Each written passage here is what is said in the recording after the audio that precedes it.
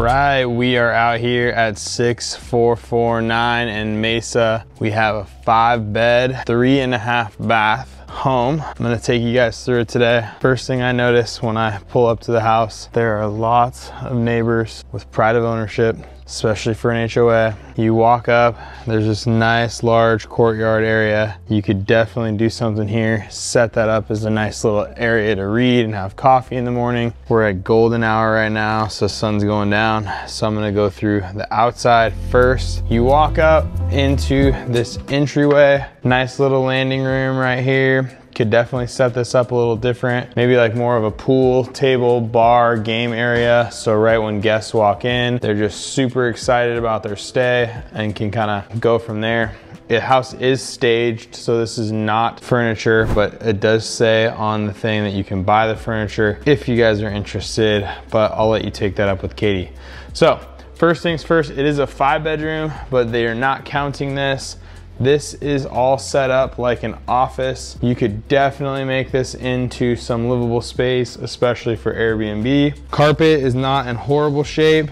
I actually do think they had this as an Airbnb at first. So I'm gonna get some more information from the agent too. She's gonna call me after the showing, but we're gonna walk through the house. There's definitely some things that we could change and upgrade to make this nicer. This is all set up as a formal dining area right now. Overlooks out into your pool. We'll get back there really quick. This flows into the kitchen. I don't hate the wood grain, but I'm not quite sure yet. It is a very unique house, and I think this would rent exceptionally well. I do like the framing around here though, and so that is different, but you could actually paint that if you wanted to.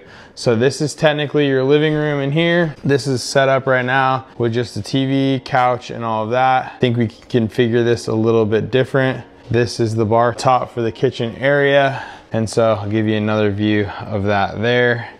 We're gonna go out to the pool area next. Lots of space out here and lots of room for potential. First thing I would do is I'd get rid of all of this rock, and I would turf everywhere around it too. Cool feature about this pool is it does have this little bar top table area.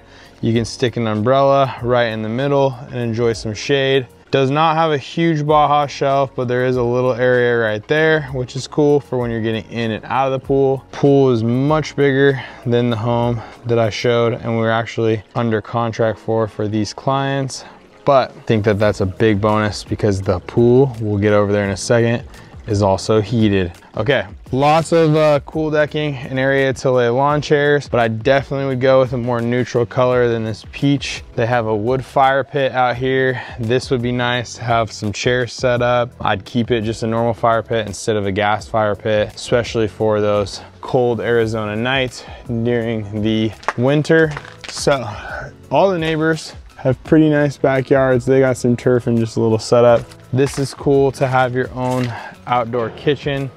Barbecue is in pretty good shape. They even left Jeremy a Porsche for when he comes down, so we'll get that thing all detailed up for him too. It's a little joke. Back home, I actually own a detailing company, and so Jeremy and Melissa were some of my clients for that. So nice storage shed. This could be used as an owner's closet. It does have, this is crazy to me, it has 3 AC units. They're all in great shape. They all have a service stamp on them, meaning that they've been serviced within the last year. They say 2022 on there. I am noticing somehow, and for some reason, a little dry rot on the outside of the shed, but nothing that a handyman could not fix. That leads into a pool bathroom. I'll show you guys from the inside out. We'll walk back around. You do have this nice, beautiful queen palm here. This little stumpy, he's gotta go.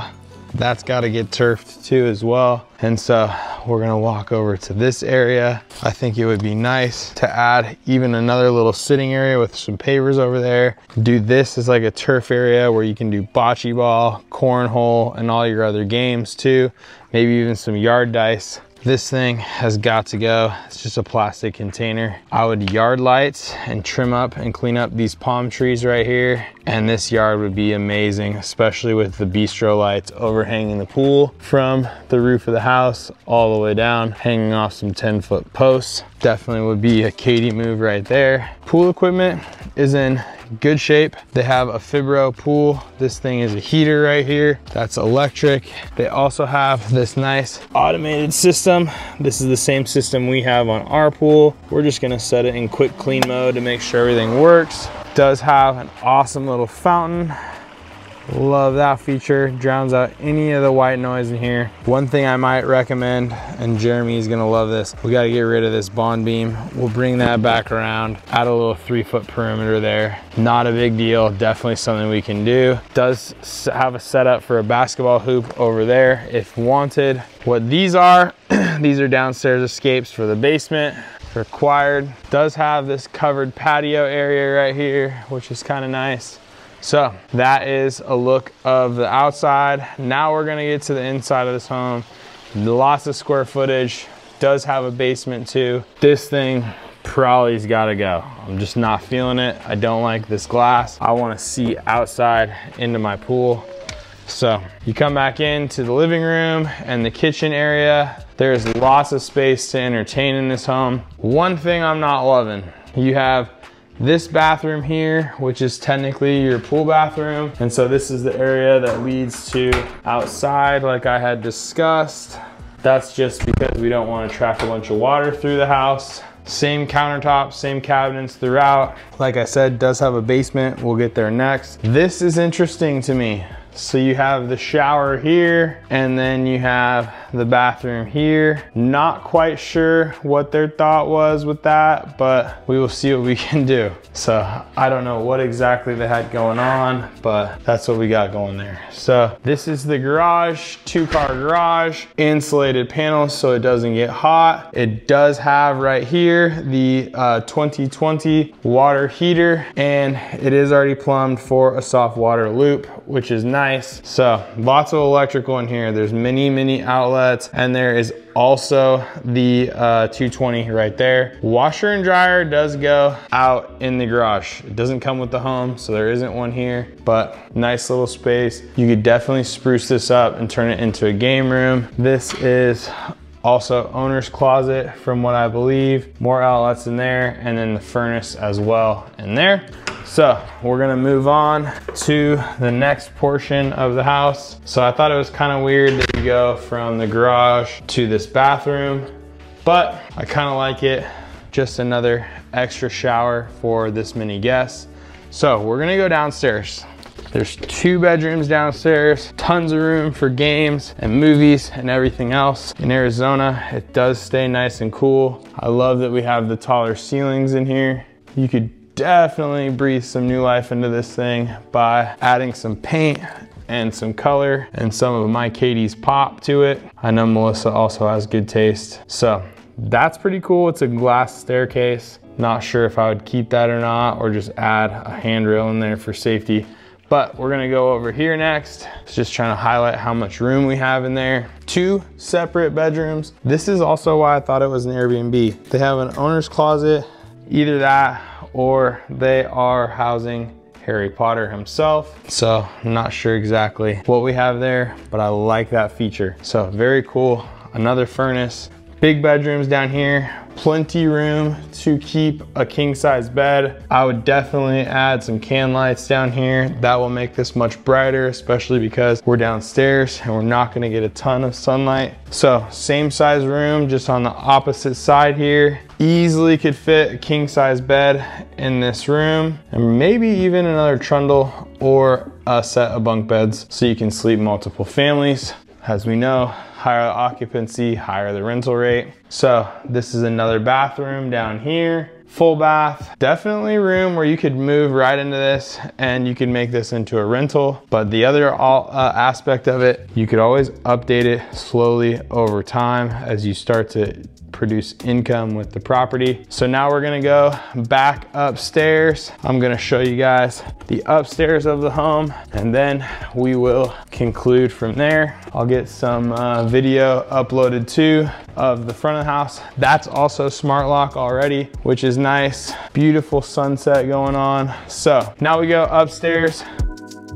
Master bedroom, very cool. Love the amount of space in here. You could definitely put a full family in just here because you have all of that room over there. and access right there. I think at one point, this may have even been a separate bedroom or an option to frame that out for its own bedroom too, which is kind of nice. So, all right, very cool. Got its own bath, his and her sinks, and a large closet. The captain's seat in here. So, master bedroom. Could definitely upgrade this over time, but you could easily rock and roll right into renting this as is. Nice views of your pool. They do have sunscreens on here right now, but we are gonna go to the other two guest rooms on the opposite side. Ample storage. This leads to the master as well. So you have two different entrances. That's why I was saying you could even take that into another room. This is the third bathroom, full bathroom right here. So I thought this was pretty neat, nothing fancy, but definitely room to upgrade over time, get your equity out of it, but it's rentable right away. So here is the fourth bedroom of the home, overlooking some mountain views out there. You could probably fit a queen size bed in each one of these. I wouldn't rock with the king just because there is limited space, but queen size bed, perfectly right there with some nightstands. And same thing for this room too as well. Queen size bed. You do have this little bench to overlook the mountains out there. Give you a little glimpse of those off in the distance. So this area is beautiful. I do love it. I think this would make a great home for Airbnb. I do think there is some wiggle room in the price and we could be aggressive on this one. So lots of room for potential here. Hope you guys enjoy this home tour as much as I did.